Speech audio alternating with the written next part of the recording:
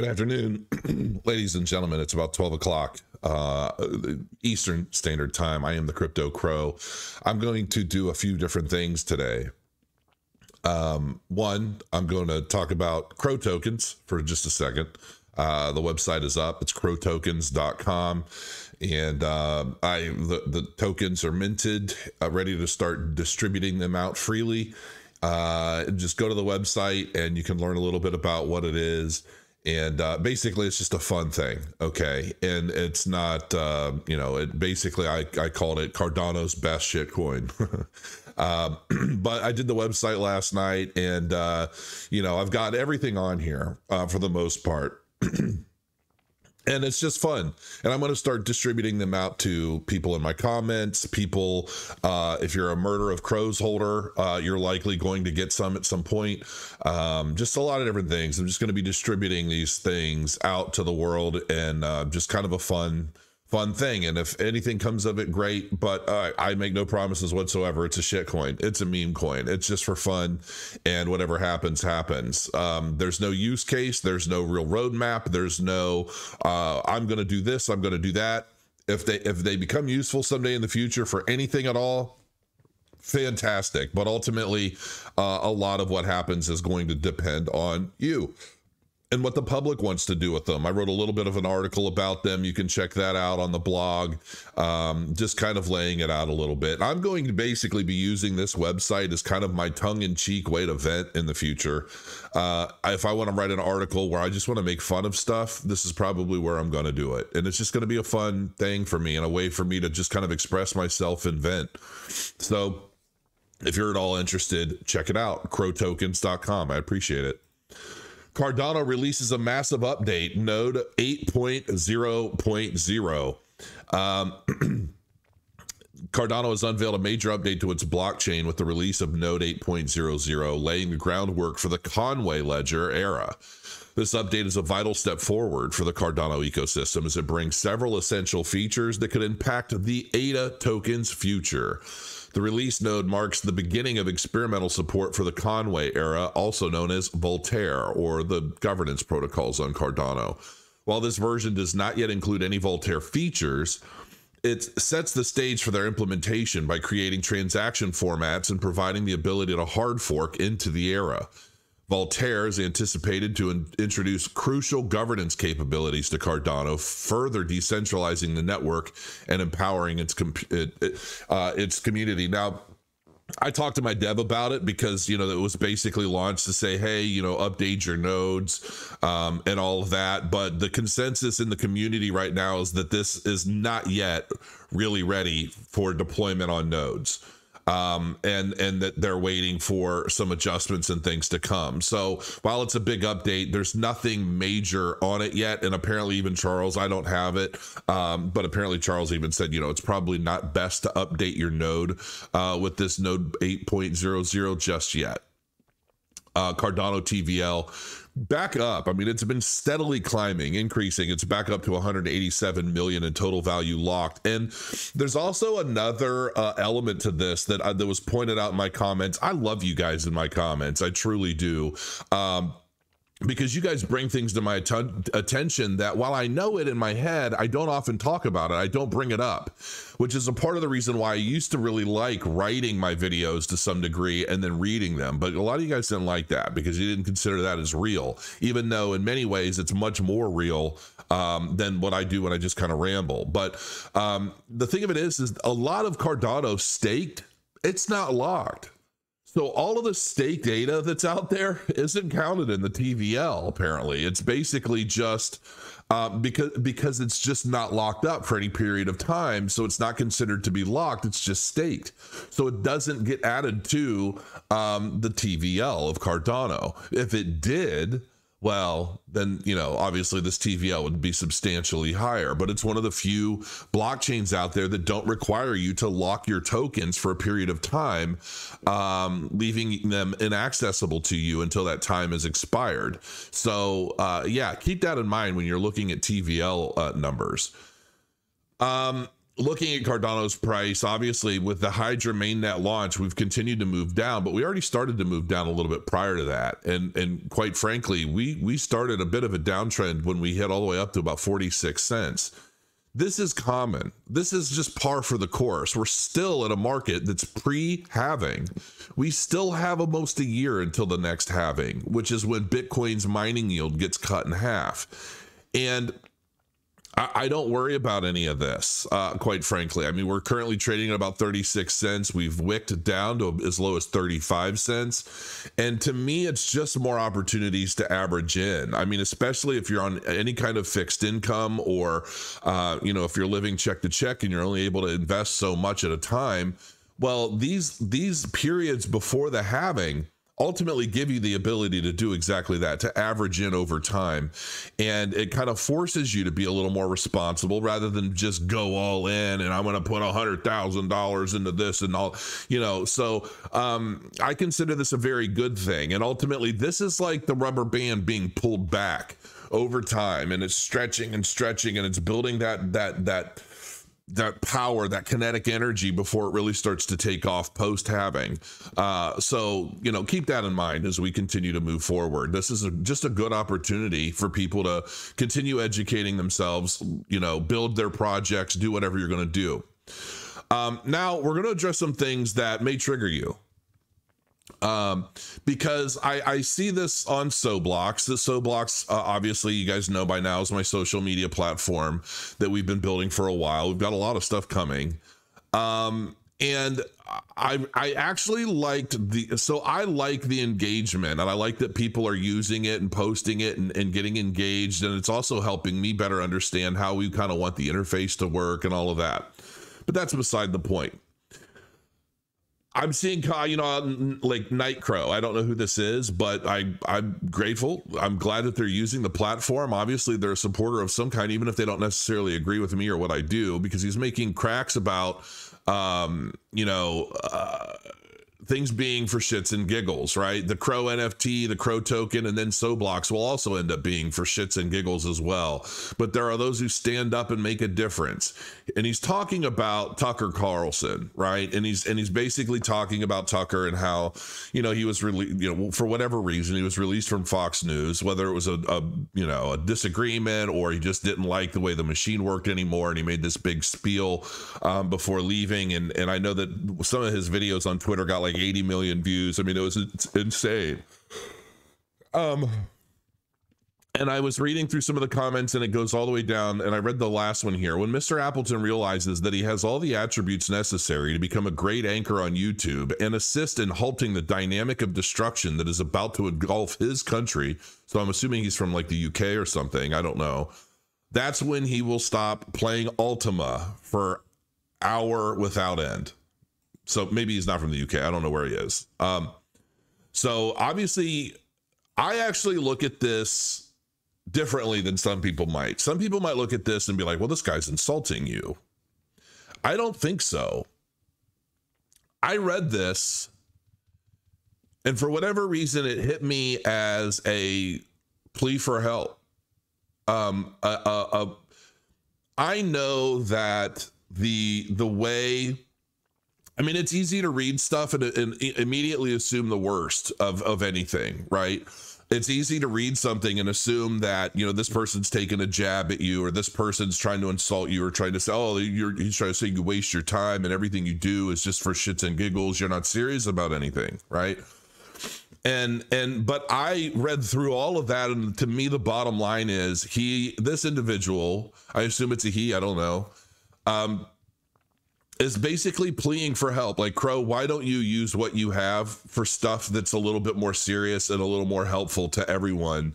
And I respect what he said. I really do. And here's the thing. I was never really political at all prior to Trump. I just never cared. It was always very much a kind of a run-of-the-mill performance for the public, in my opinion, where, any real chance for anything to matter, it didn't. Nothing mattered. I mean, what mattered are the people who are able to get into positions of power and get into office by, lying, cheating, stealing, doing whatever they can to get into that position. And then from there, it's really just, they're making decisions, passing laws and things based off of who's going to contribute to their next campaign, or who's going to, it's all a business. Politics anymore is just no longer a by the people for the people establishment. It's just not. Our government is absolutely not. And while I would love to be a kind of a consistent talking head in politics, here's the thing. I can say anything I want to you. I can express exactly how I feel politically, how I feel about the world. And the way I look at it is, the people that are going to love that content are the people that already agree with me. The people that don't love that content are the people that don't agree with me. And there is such a thick wall of division between the two nowadays that you almost have to cater to one side or the other to get anywhere. But where you're not going to get, most likely, is any real coming together. And I have tried this many times. I have liberal friends, and I appreciate them, and I understand how they feel, and I understand to some degree I understand why they think the way they do. But this isn't a new thing. The division in politics today, sorry, I'm like in the final days of this bad cold. I know it's gross. The politics of today is so divided, but it's divided based off of decades of indoctrination to either side to a large degree. You've got basically you have this capitalist machine that it's all hell bent on profits at any expense. That's the narrative, right? And that, they don't care. It's all about religion, and it's all about money and God. That's the right, conservative. You're conservative. You're lame, right? But that's not it. That's the narrative that so many have been sold. And then you look at the left, and the left is, super emotional, a lot of mental issues, drug abuse, sex addiction, basically anything is anything. And it's all based off of how you feel, not the facts, not the details, very lazy. They're very group thinkish, right? And it's almost like a mob of zombies. Like that's how, I was actually doing some artificial intelligence graphics, and I was going to do two sides of it, how the left see the right, how the right see the left, and then how the media projects each of them. And the thing of it is you've got the extreme right and you have the extreme left. Typically, those two groups are the most vocal minority of their general factions, if you will. Okay. And there are a lot of gay, lesbian, a lot of people in the LGBTQ plus communities that don't agree with a lot of the craziness that the liberals are pushing on a regular basis. They don't want any part of it. I know many of them. Okay. And the same way, you have like the hardcore extreme MAGA people, right? There are people on the right that aren't down with that either. Like there are a lot of people with what I would consider critical thinking on both sides, believe it or not. But we get so tied up and we get so caught up in the words and the efforts of the few that we basically paint a broad stroke picture of everyone within those categories, because that's how we're being programmed to think. We're being programmed to think that the minorities of each half of society speak for everyone else, because it makes it easier for dramatic and drastic changes to look like they are the majority interest. Okay. And this is my point. A lot of these narratives established and perpetuated by the minorities of either side are often established and perpetuated by those that obtain more power or money from whatever that narrative may be. Okay. That is politics today. And when I see it, and I see it all the time, I cannot read a liberal article. I try all the time. I try so hard to read liberal news and just try and expose myself to the other side of the coin, because I believe that in order to truly establish any kind of baseline of truth, you have to kind of cut the cake down the middle, so to speak. And anytime I read a liberal article, I feel dirty. I feel like I'm being brainwashed. I'm being told what to think. Everything is so leading. I mean, to the point where it's nauseating. You know, even if I watch news interviews and I watch, you know, somebody interview somebody on the left. I saw somebody recently, they were interviewing, I guess they were talking to Biden, and she said something to the effect of, you know, so what are your feelings right now based off of this new evidence against Hunter? I know you're not connected in any way, but, and it's like, wait a minute, how do you know? And why are we like, and so many of these things are orchestrated beforehand. They're already trying to put in your mind, watching the interview, that there's no connection to him, right? And it's like, there's no evidence to support that. There's apparently more evidence to support the other way. But the narrative is not, that's not what they want the narrative to be, whether it's to protect the president in office, which we know that's not really a thing, right? Like, we've seen so many narratives be conjured up so that the as many people as possible not only dislike the former president, but hate him, right? What happens when we hate someone, when we just can't stand someone, when they make us feel icky? We dehumanize them, and we make it okay for anything that happens to that individual to happen, because we've already established our feelings for that individual. We don't trust them. We don't like them. They're cocky. They're arrogant. They're this, they're that. They're just a terrible, bad person, and they deserve to whatever happens to that person. But that is not righteous in any way. That is not understanding, compassionate. It's not any of those things that so many people pretend to be, when in reality, it's all a very self-serving, narcissistic effort to acquire power and dominance. And I feel that, you know, when I see the arguments posed by liberals or leftists or what have you, there's a big dramatic difference between left and right in terms of information, reality, right? A lot of the liberals that I know are very, very emotional people, and deep down they really mean well. They really do mean well. But they don't seem to be able to process information the same way as, say, somebody on the right. And I don't mean that as an insult, but what I'm saying is that if there's anything that the political left has learned, is how to cater to, maintain interest of, and perpetuate ideals and narratives within their own camp. And a lot of that is fueled by emotion. Not facts, but emotion. And when you can trigger somebody emotionally, nothing else matters.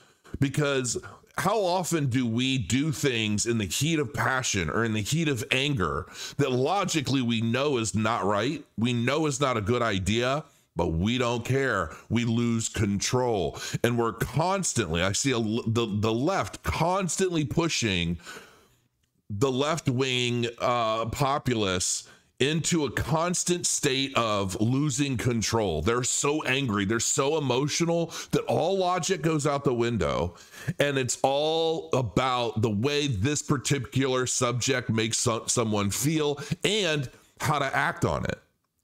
And that is creating so many problems, right?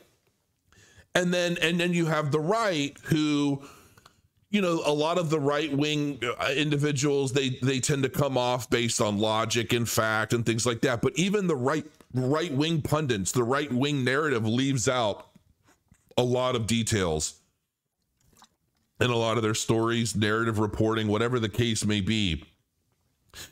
But the thing that nobody seems to grasp in all of this division, okay, is this isn't just about right versus left politics. This is about global establishment of power and control. And each side is using the emotional trigger points of their base to establish tighter and tighter controls on everyone. Because what you have is, whether you're right or you're left, or even in the center, you have a lot of puppets being controlled by people that you never see, you never hear about, you don't know anything about, you don't know why they exist. Or even when you want to talk about things like the World Economic Forum, if you go to their website, everything reads like, we're going to create a better tomorrow. Everything's fruit, flies, and butterflies, and it's all like, you know, giant watermelon, and we're going to help you live forever, and we're going to do all of these fantastic things. But how many organizations that are hell-bent on doing a lot of things the general public does not like, is not necessarily natural or in the vein of anything positive? How many of them just want to come out with a big, bold, black website with a bunch of, you know, symbols thrown all over it and a bunch of people dressed in robes playing with fire, and they're going to say, yeah, we're just here to control each and every one of you, and we're going to. It's just a matter of time, and inch by inch, we're making sure that that is a reality for all. Thanks for stopping by. Nobody does that. Okay, because there'd be revolts all over the place if it were that simple. A lot of it is about infiltration. If you look, and I implore anyone who has some time and genuinely cares, okay, whether you're right or left, if you genuinely care about what's happening in this country, and not just this country, but in order to understand what's happening in this country, you have to understand what's happening on a global level, okay? And to understand that, you have to understand the World Economic Forum better.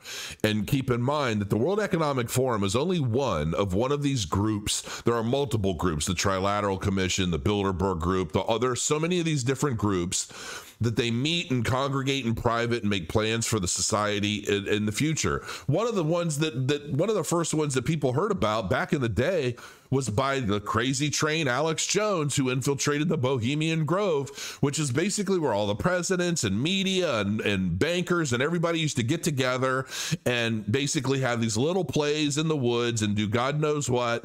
And it was basically just a way to escape all reality while conducting business and planning things out in the future. There are so many of these different groups, and they have different branches, right? But to understand what's going on significantly right now in the world, you have to better understand the World Economic Forum and go into its member list. I downloaded it. I'm pretty sure I found it on their website. I can't remember where I found it, but it basically has every member of the World Economic Forum forever. Okay, it's a big file. Go and find out who these people are, and then find out what parts of different governments they control now throughout the world. And you will see that you have a lot of people who have been propped up, cultivated, indoctrinated, whatever you want to call it, okay? And the people that are in major positions of power are all acting in a similar fashion. They're all doing very similar things with their country, or whatever they can do in their seat, whatever that seat may be, in whatever form of government they're in and whatever country they're in.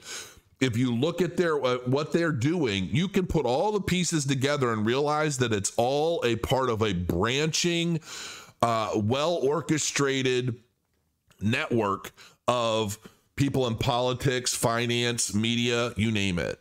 Okay. And then you have to ask yourself, wow, that's really interesting. Why is this happening? How is this possible? And B, why is this happening? And you have to understand that when you see a lot of these people in these groups talk, they want less people in the world.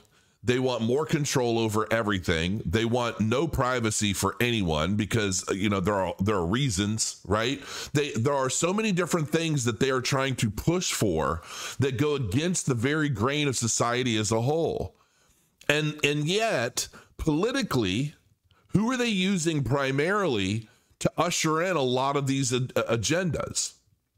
They're using the ones who ignore logic, facts, and reality in many cases in favor of things that get them emotionally triggered to feel more righteous about their actions, no matter how bad they may be.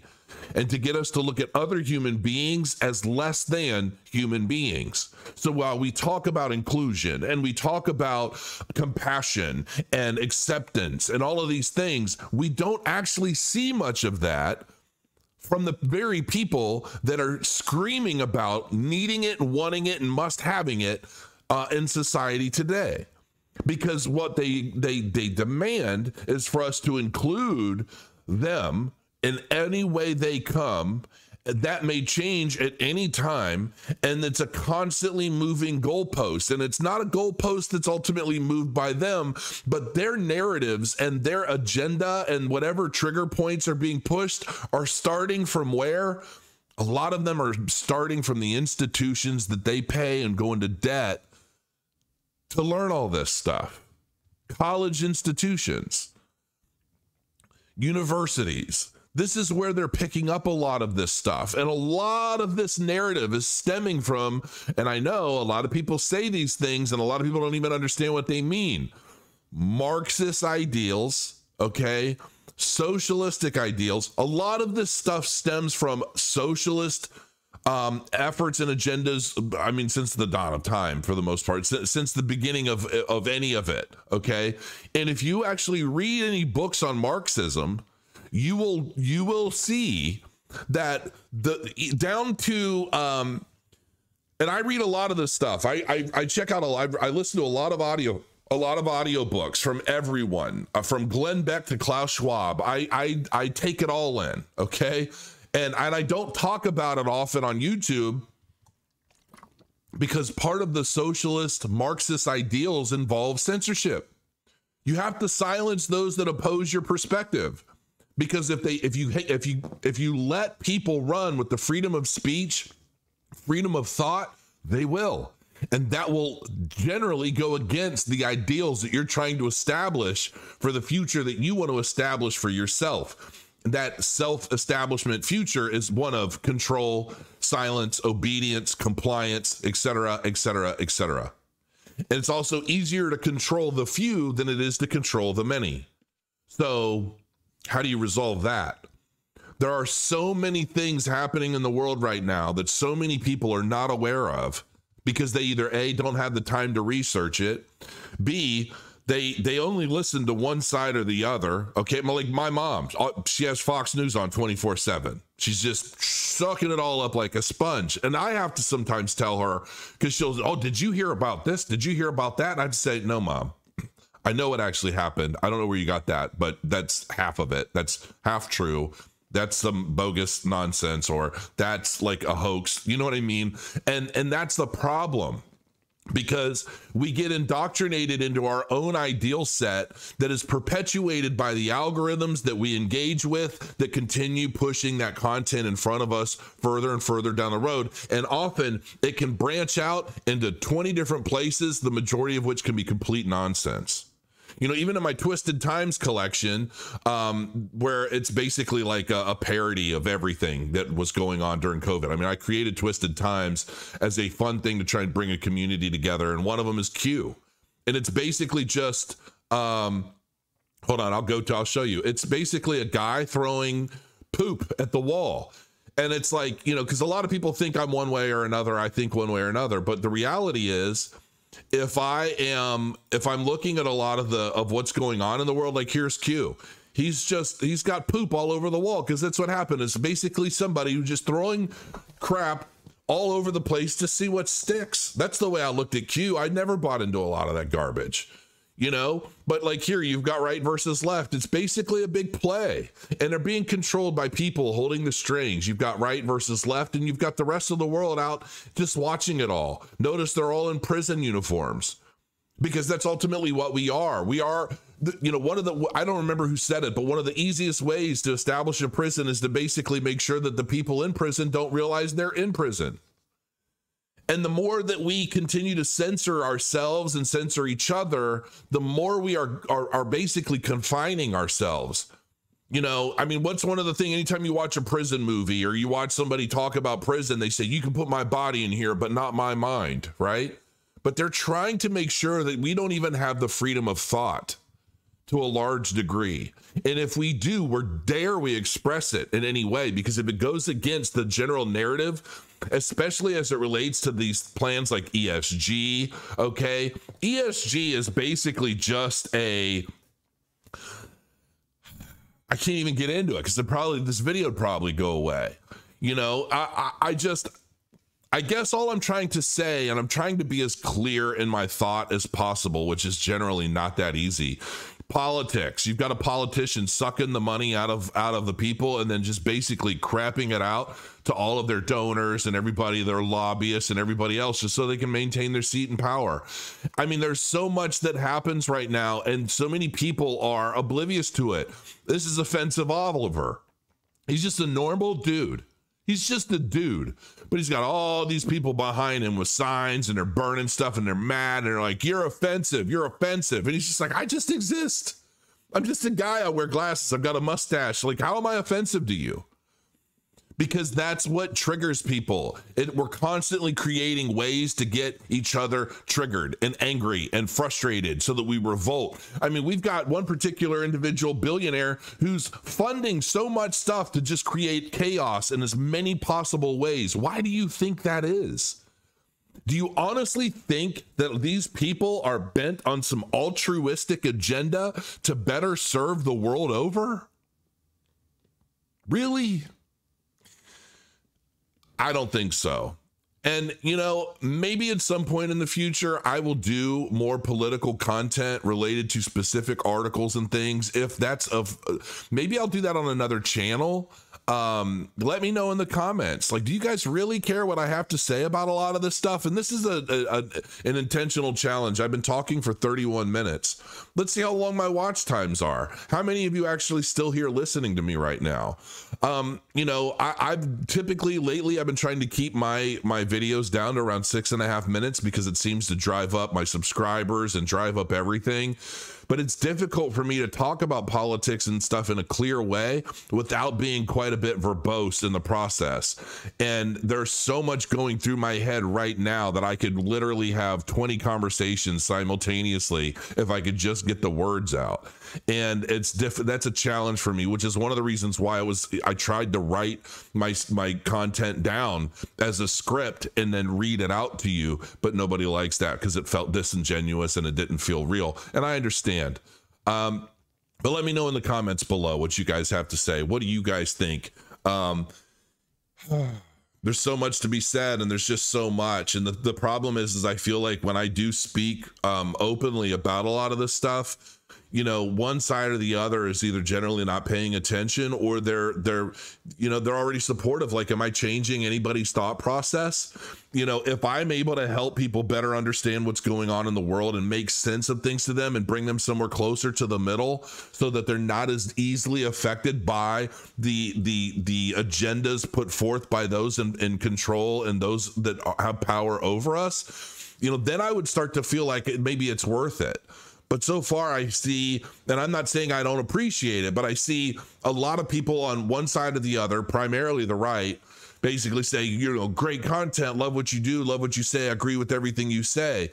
And while that's cool, I don't want to just be a proponent for the right. I want to be a proponent for truth, and I want to be a proponent for the things that make sense that are really going on in the world in a way that helps both sides. That would be my ultimate goal, to make sense of things for both sides so that we can all establish a more firm and stronger understanding of why we look at each other the way we do and what we need to change to establish more unity between both sides, because that's ultimately what has to happen in order for us to be able to move forward as a society and benefit one another with the existence of one another, if that makes any sense. I don't want to sound like Kamala Harris in all of this.